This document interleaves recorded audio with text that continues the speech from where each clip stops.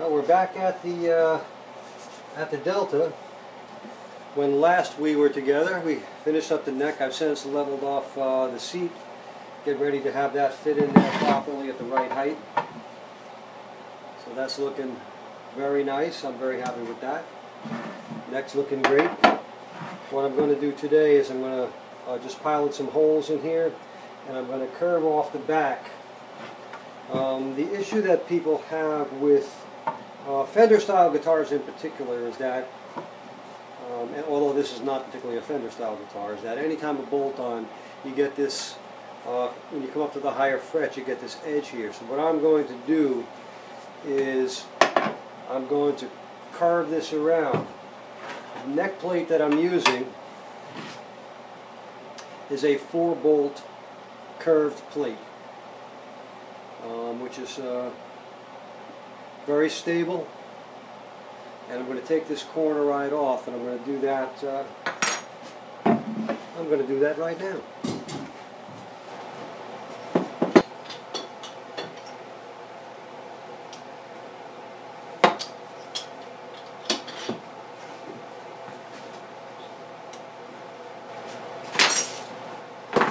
Break out my cheese graters.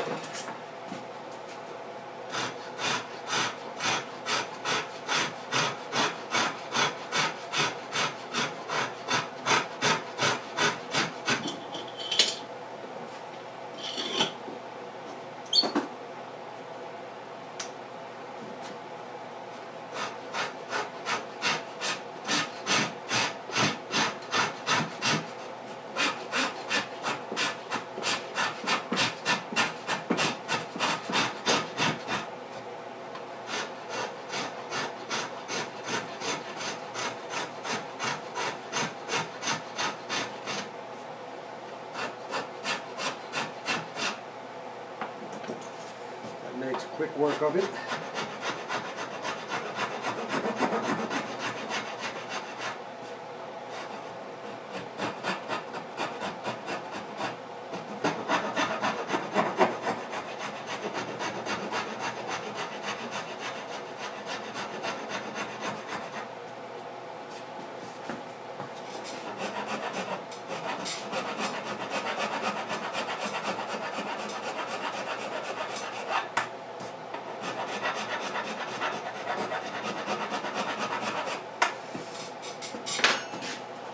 And let's see how that feels.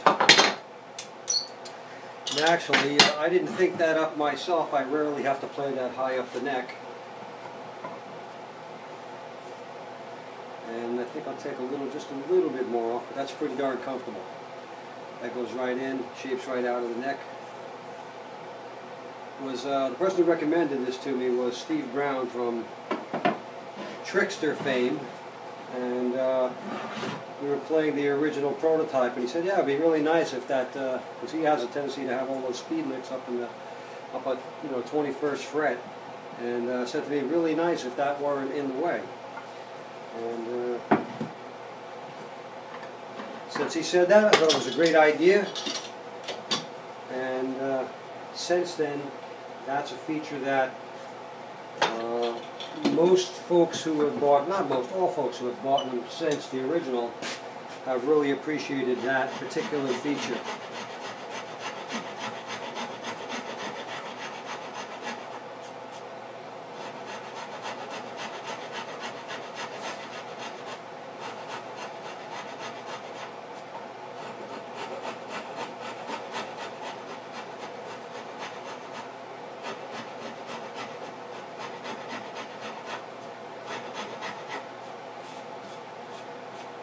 Makes the guitar very playable.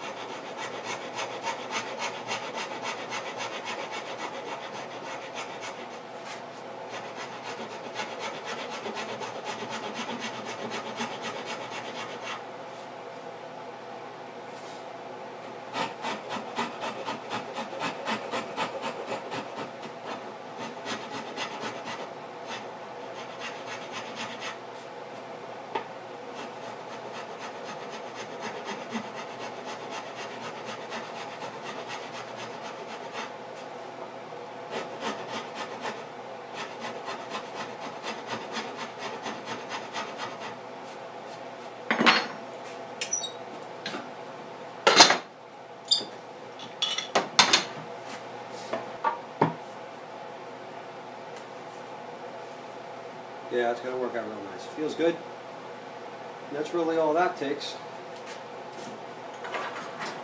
So when the plate is on, what we have is that. Very nice.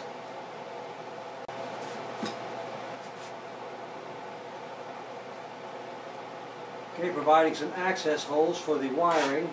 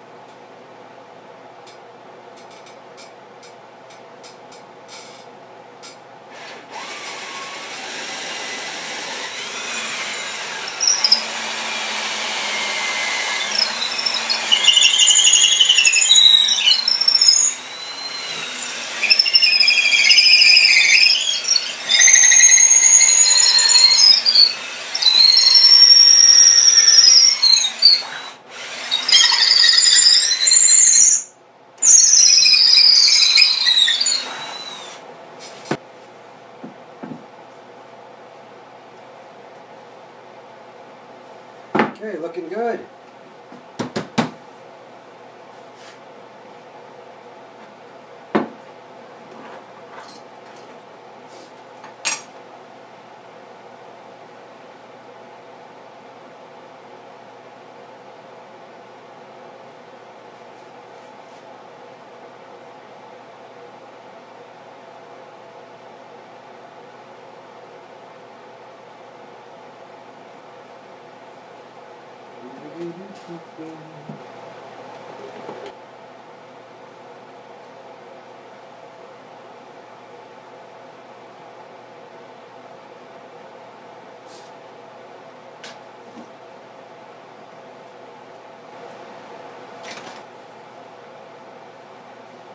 There we go.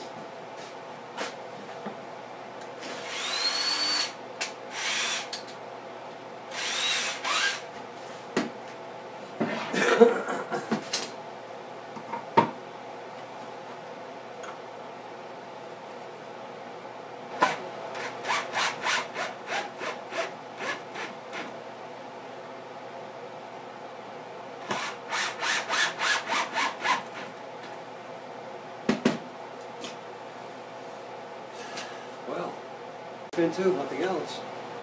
Well, you guys, I think for me to play up here is very rare. But all you speed demons, that's good, man. That's good.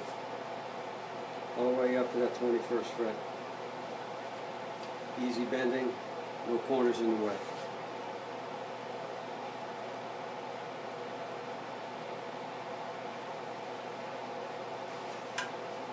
got a good feel to it, not too heavy.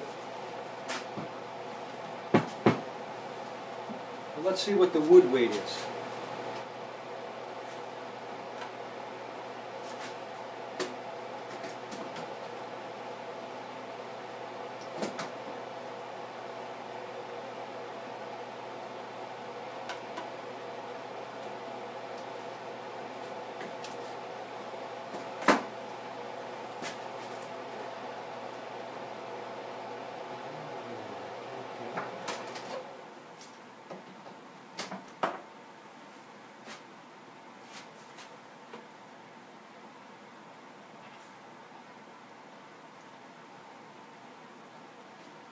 Well, that's not bad. We're starting out about 2.8 pounds. That's a pretty nice weighted guitar. It's probably going to be maybe 4 pounds when we're done loading her up. But there you are, Mr. Hodge. It turns out to be a really nice piece of cherry, too.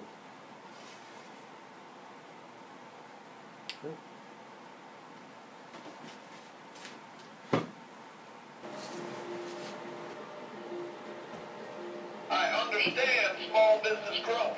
I was one.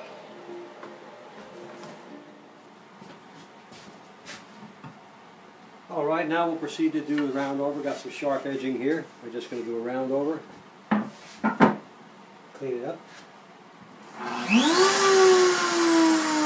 I think I should put my mask on.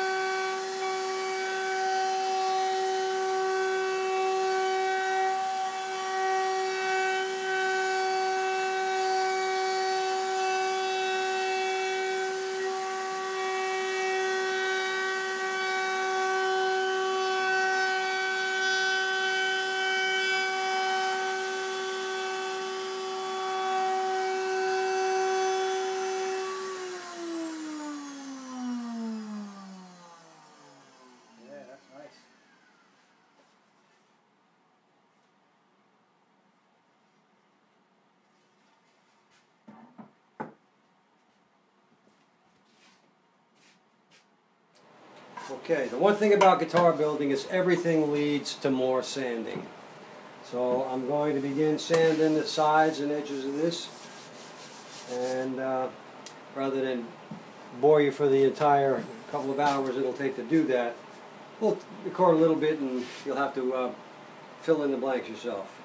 That's my hair.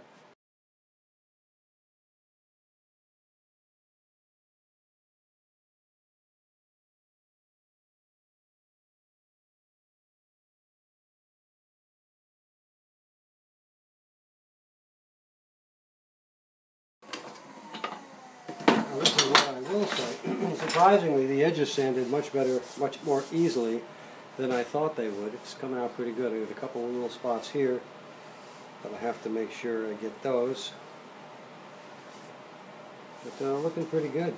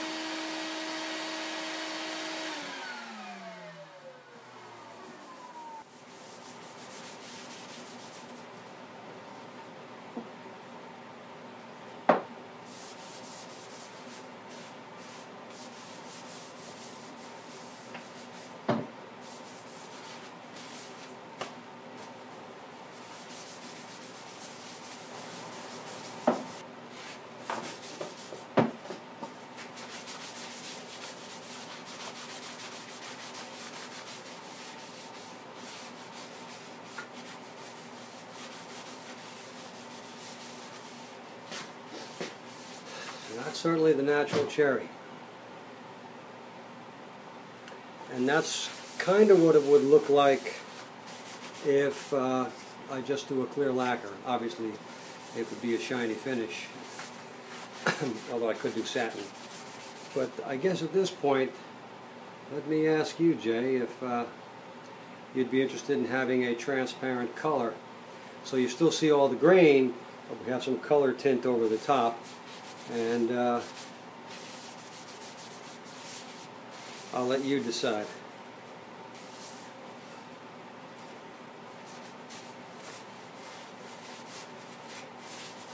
So think about your favorite color,